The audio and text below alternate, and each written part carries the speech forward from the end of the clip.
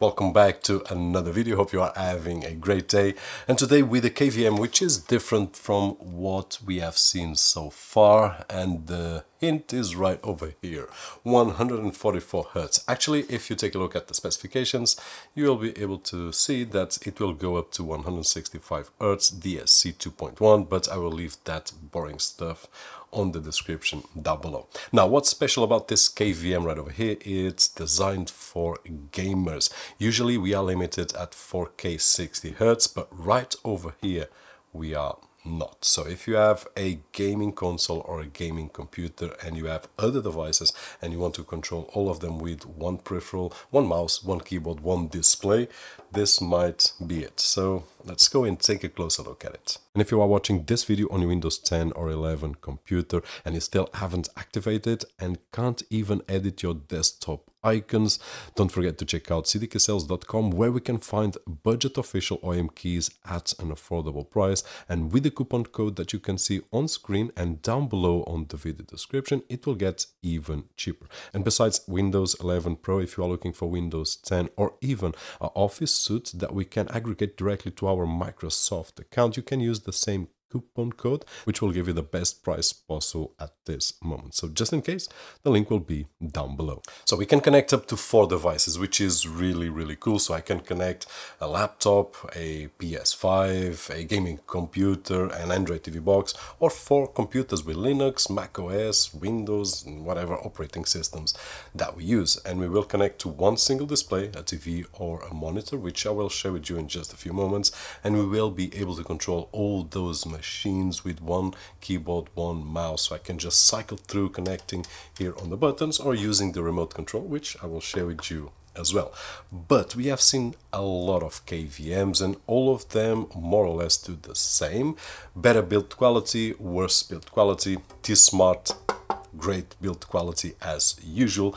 But the special thing here is that we are not limited at the usual 4K 60 Hertz. We will go up to 8K at 60 Hertz, which at this moment I don't use, but 4K at 165 Hertz DSC 2.1. It also supports 12-bit HDR10, Dolby Vision, NVIDIA G-Sync and AMD FreeSync. So it's geared towards gamers. But with this long intro, let's take a closer look at the unboxing experience. So inside the package we will find the documentation, one remote control, 4 USB type A to USB type B cables, 4 HDMI cables, one power adapter.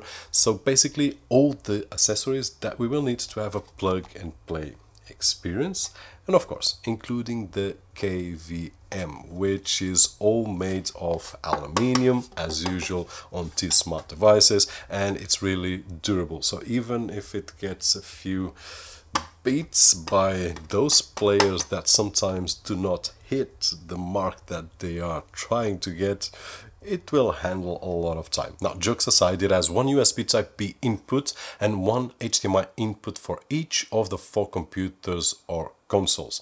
2 USB 2.0 for the peripherals, like the mouse and keyboard, for example. 1 USB 3.0 if we want to connect a faster device like an SSD or a USB pen drive. 1 HDMI output and a power input. At the front we have 1 USB 3.0 and then we have 4 selection buttons to control the 4 computers, which I will share with you in just a few moments, and also a power on and off button. So how do we connect this KVM to 4 computers, 1 display, 1 keyboard, 1 mouse? It must be a mess, which is actually not. If you are used to KVMs, then this will be very easy. If we take a closer look once again and we see computer number 1, we will have to plug in the USB that comes from computer number 1 and the HDMI cable that comes from computer number 1, and that is it. I just need to repeat that process for all the other 3 computers. Now, in my particular case, for the easiness of use here on my setup, I did use 3 laptops and 1 desktop. I did connect 2 Windows laptops, 1 MacBook Pro with Mac OS, and my Mac Studio. And that is it. Next, I just connected a keyboard and a mouse. Actually, my keyboard has a trackpad, and I also connected my gamepad, which I did use to play a game or two, just to exemplify. And that is it. I'm able to control 4 different devices, and without any effort whatsoever, without less cables, although I didn't do any cable management. I just connected and put it under my desk.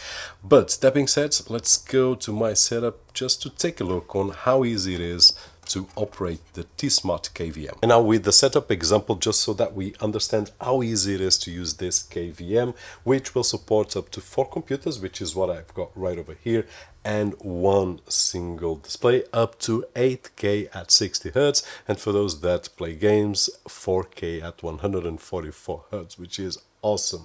Now, it's really easy to operate. We have these 4 buttons right over here. At this moment, I've got my Mac Studio connected, which is computer number 4. But if I want to change to one of my other computers, actually this setup, just for the easiness, I've got 3 laptops right over here, 2 Windows laptops, 1 MacBook Pro, and then the Mac Studio. Now, if I want to change to computer number 1, and probably you can see better on this angle here, just need to press the number 1, and there we go. It will take me to computer number 1, which is the one in the bottom, and with 1 keyboard and 1 mouse. Actually, at this moment, I've got my gamepad connected because I was playing games on the Mac Studio, which is not a gaming machine.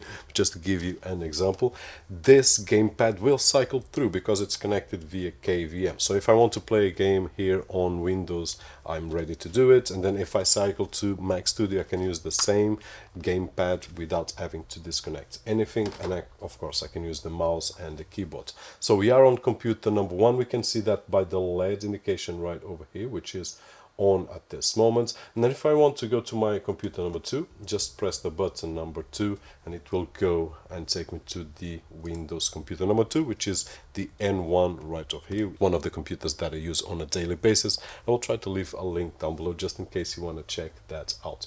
Now, I can work on this computer normally with the keyboard and with the mouse. I can do whatever I want, and there we go. If I want to change to my MacBook Pro, I just need to press the number 3, which is my MacBook Pro right over here, and it will give me MacBook Pro with the M1 Pro and 16 gigabytes of RAM, a different wallpaper so that we can just differentiate from the Mac Studio. So now if I press number 4, we will go to the Mac Studio right over here, which is my computer number 4. We also have the on and off button, which at this moment I will not press. Now I'm using the gamepad connected here, and I've got a keyboard and mouse at the back, but if I want, I can put a SSD or a thumb drive, and it will cycle through the computer. So if I want to pass data from computer 1 to computer 2, I don't need to connect and disconnect. I just need to have the USB pen drive or the SSD, and that is it. There is other way to change between computers, and that is with the remote control that comes included and has these buttons that we can see right over here. So at this moment I'm on computer number 4, but if I press number 1, for example, it will change to computer number 1 that we have seen, which is our Windows computer. Now if I press number 3, it will take me to my MacBook Pro, which is computer number 3, and we can always see right over here the LED indication. Right now, if I want to go to computer number 2, I will go to computer number 2, and basically this is the way that it works. So if it happens that I'm a bit further away from the KVM, instead of pressing the button, I can just connect. And this is usual if I want to have an Android TV box, for example, on my 4 computers. One of them can be an entertainment device, and if I want, I have connected to a big screen. I can just lay down, press the computer, change to number whatever I want, and instead of having a computer, I do have my entertainment box, which I can control at a distance, and like this might be easier than having to press the button. But to operate the KVM is easy, as we just saw right over here, pressing the buttons at the front or on the remote control, and easy as this. So we just need to open the package and then plug in the KVM to the computers, to one single display, to our keyboard, to our mouse, and that's it. Plug and play. We will be able to control either with these buttons or with the remote control. If you are on your couch or something like that, you want to change to your Android TV box, your Apple TV, whatever you want to connect. It also has VRR, which is a variable refresh rate, and I didn't mention that, but I'm sure that you already checked down below on the video description for the specifications. So if you're looking for something that will not limit you on your gaming device, either a computer or a console, that goes above 60 Hz, which is the usual of the KVMs, then this is one of the possible solutions, and probably the best solution at this moment, to control up to 4 devices and 1 display and 1 peripheral, and what we already have seen. That being said, hope that the video was helpful in some way, and if it was, don't forget the usual thumbs up right over there, which is really appreciated on this side of the screen. My name is Roberto, and as always, I'll see you on the next one.